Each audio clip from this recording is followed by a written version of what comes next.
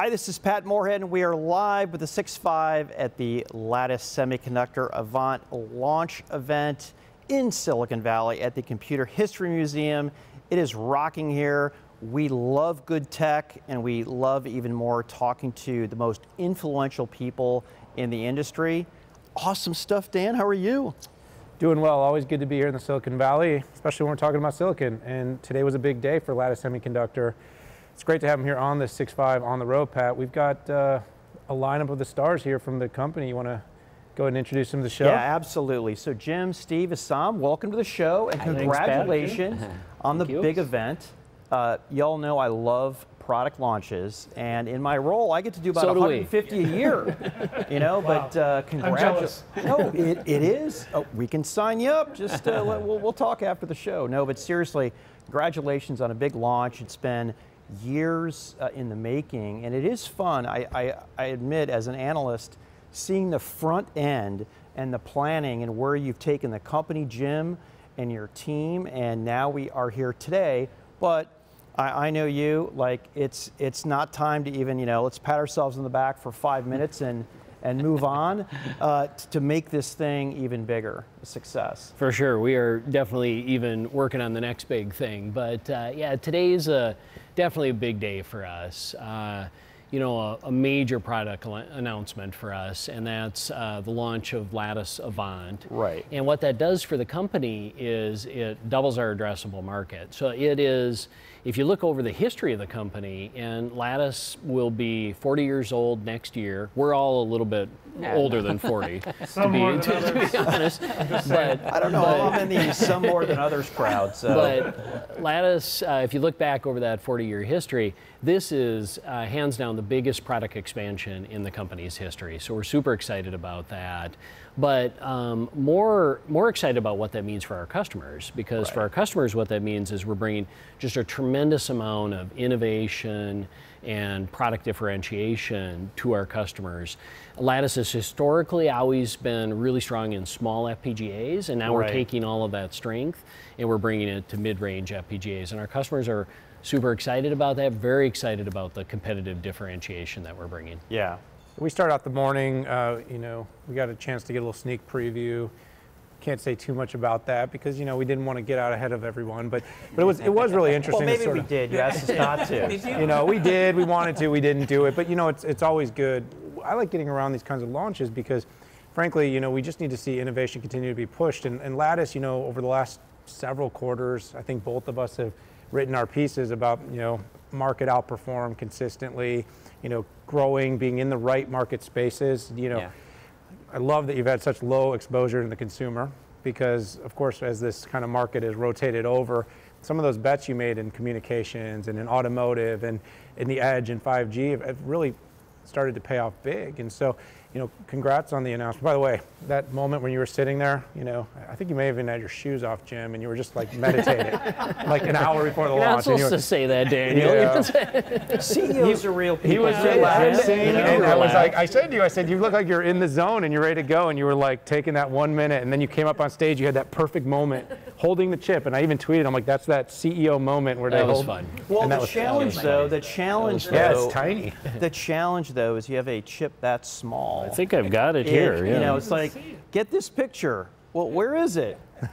I zoomed in. Well, then I got to make sure that I hold. Yeah, so this is the chip that is the Avant platform. But yeah, it's also small. But I had to make sure I had the writing up the right direction too. But yeah, you're like very yeah, very fun to show that. So Jim, you it obviously takes a village and a team, and you're the coach of the team, but there's a lot of deep tech that goes into that. And sure. I'm curious, Steve, if you can double click and listen, I know you love all of your technology babies, but maybe talk about some of the highlights of the innovation, the investments that you've made in terms of people and IP to get to Avant. Yeah, so Avant has really been an exciting program for us, and it really has been a focal point for adding new innovations, and as you mentioned, adding new people and having talent to be able to scale our technology to that next level.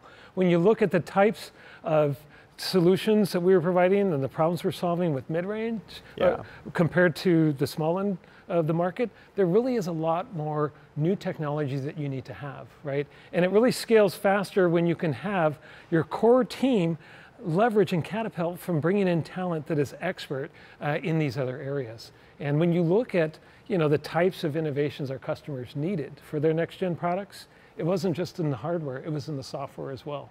And so we had a lot of innovations on both fronts, right? Our hallmark innovation has always been power efficiency, right? We've always been really good at cramming in a lot of technology in a small footprint with very low power. But it was also very important as we scaled up to the mid-range. We significantly increased the amount of bandwidth that they have to get data in and off the chip and scale the compute capabilities as well. So those were some really key focus areas for us when we were scaling our technology to the next level. What did you do on the AI side? I mean, I think was it a 6x increase in performance of AI, or maybe it was even more? Correct me if I'm wrong. 30x. Well, we have 30x compared to our prior generation. Oh my gosh. Okay. Yeah. There we go. So 6 times 5. Exactly. Yes. No, thank you very much. No, but how did you implement that? Was this classic? New design, more LUTs, smaller form factor, or was there some secret sauce in there that enabled you to do it? You can't do 30x with scaling. No, it doesn't just happen in the fab. That's by not going to a happen. new technology node. So right? if you can share a little bit of that secret sauce, it'd be great. Yeah. So it was really a blend of factors, right? And first, having more logic cells, that's a big factor, right? So we're 5 times bigger, so that was a decent chunk of it. But the programmable fabric's running 50% faster than the prior generation too. So that gives you another kicker on top of that. Right. And then we further increased and scaled the amount of DSP and embedded memory that we have in the core with all that logic. And each of the DSPs can be further decomposed into smaller compute elements, and we have dedicated logic for implementing some of those AI inferencing functions. It's all about matrix multiply, guys. Yeah. And if you've got the math engine that can compute those things efficiently, you're going to get a lot more scale and performance out of that.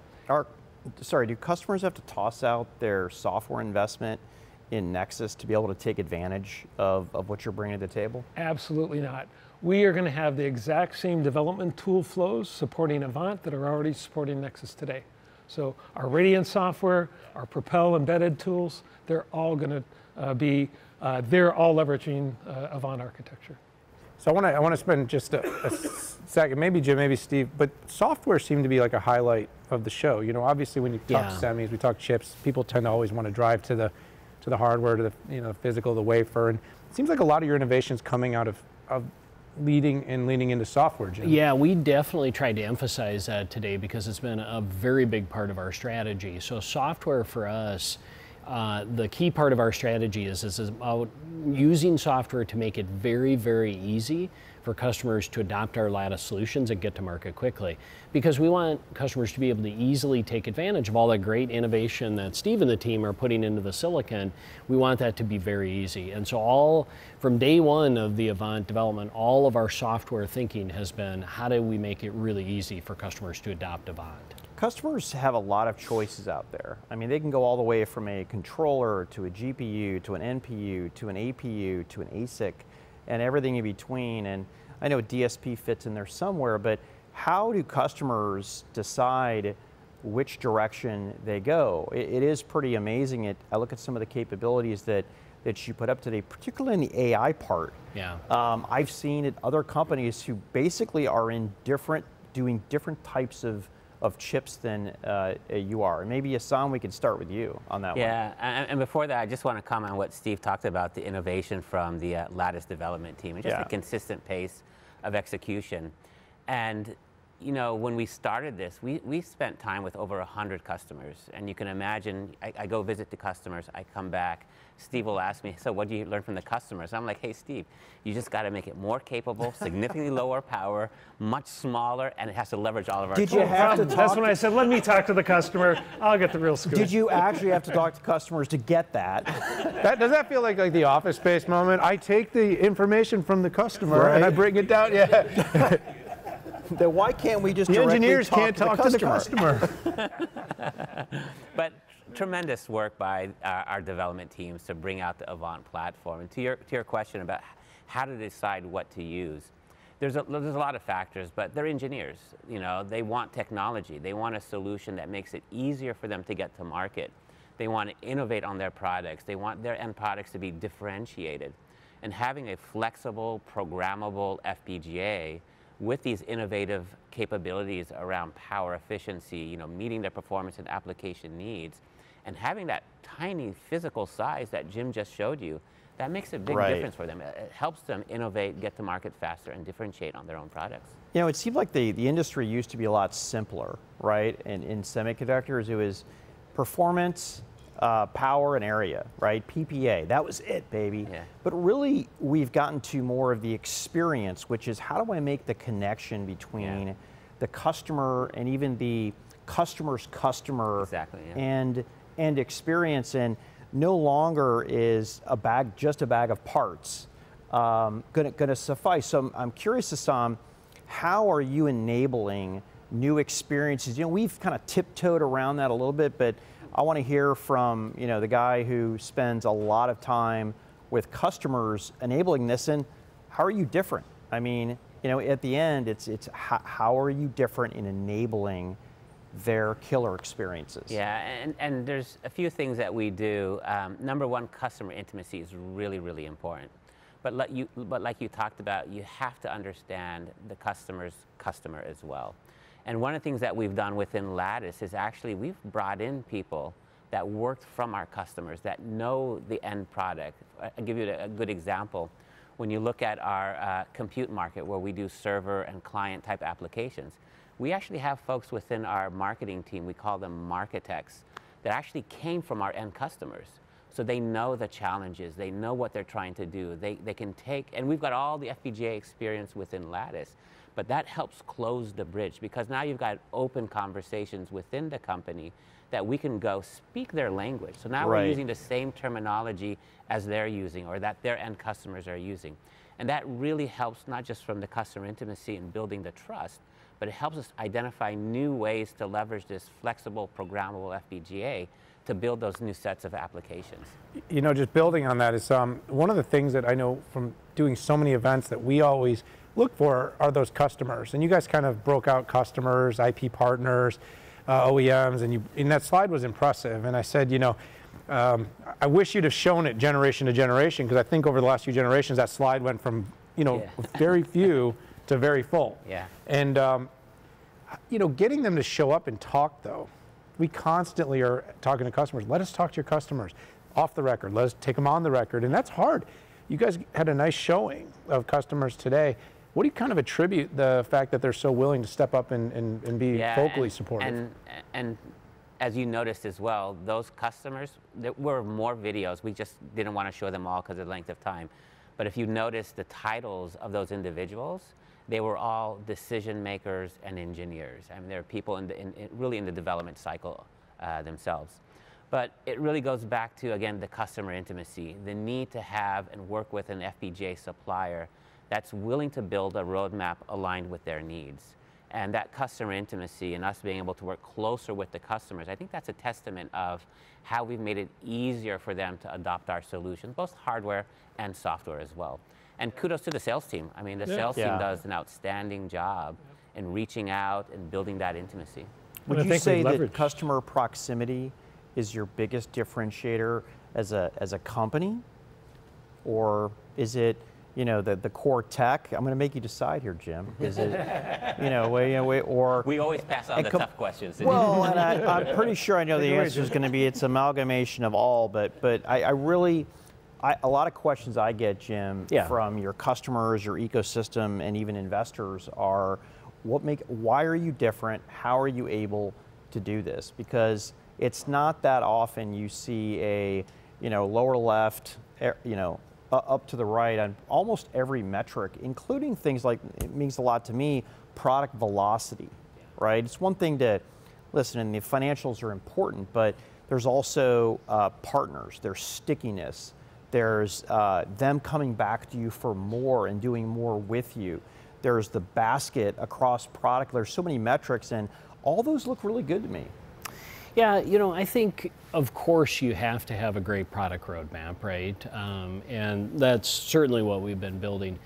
But I think culture is important to customers as well, right? I've had a lot of customers talk to me about, the culture of Lattice. When we interact with Lattice, it's different, and we appreciate that. How so? It's from when I first joined Lattice, I noticed this. It's a very collaborative, customer-focused culture. Okay. Every Lattice employee loves supporting and interacting with customers.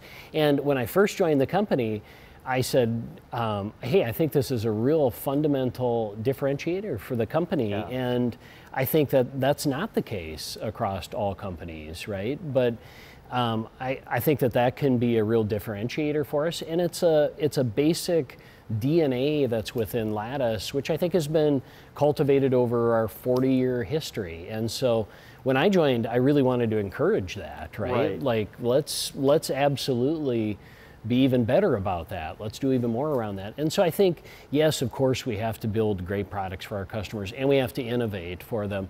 But I think the taking it to the next level with a customer is having a culture that really embraces the customer and wants to bring them in and form a relationship that's not just about one design win or two design wins, but it's a multi-generational. It's more strategic. Absolutely. Okay. Absolutely. Okay. So Jim, the ground truth, as Pat and I always like to say when we're on our earnings podcast, is always what you guys come out with when you share results.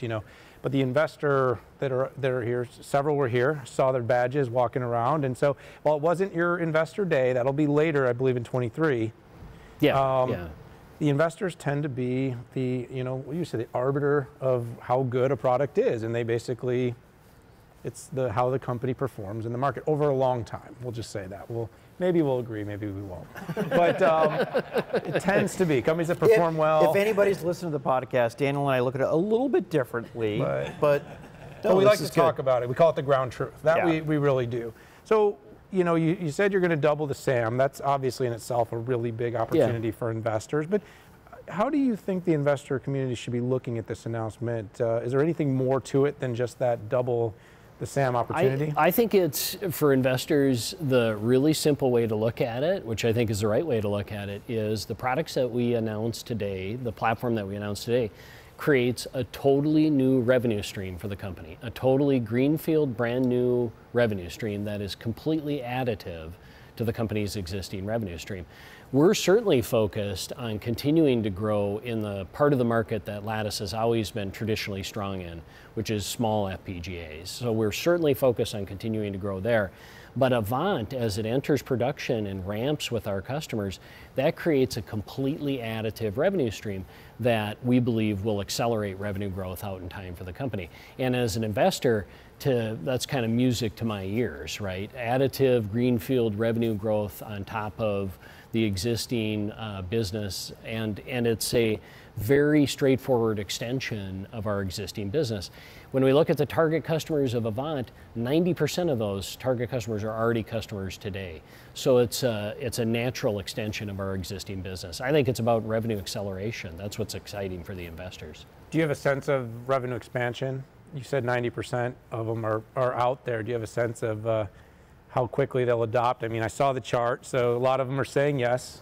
Definitely, but we gotta leave a little bit for the investor day next year. Daniel, come on. I mean, we got leading the witness, sir. Jim, I think final question on the investor part. Is there any play between kind of lowest power and the mid-range? Meaning, if you have a better, if you're in mid-range and it's good experience, does it help you in the current business at all?